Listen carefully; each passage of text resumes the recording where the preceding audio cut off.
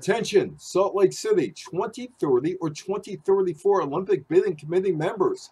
Are you paying close attention to the 2024 Paris Summer Olympics financial woes?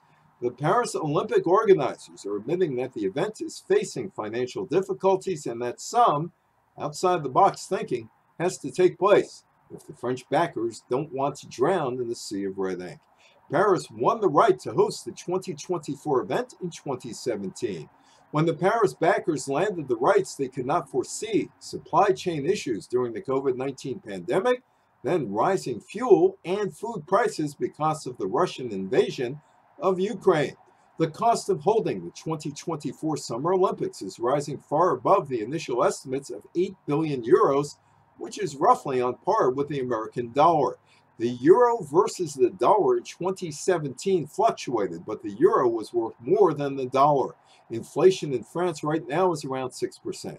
It is safe to say that without draconian cuts, someone, and that someone more than likely will be France's taxpayers, will have to make up the financial shortfalls. The International Olympic Committee requires that anyway. So how do you stem the flow of red ink?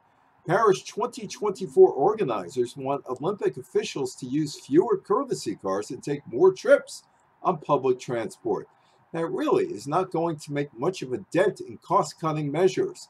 There are 22 more months before the opening ceremony in Paris, and the world is a totally unpredictable place, and that is a problem for the Paris backers, the 2026 Cortina Winter Olympic backers, the 2028 Los Angeles Summer Olympic backers, and the 2032 Queensland, Australia Summer Olympic backers.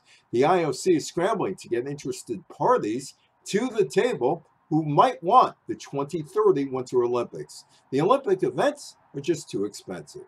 I'm Evan Weiner.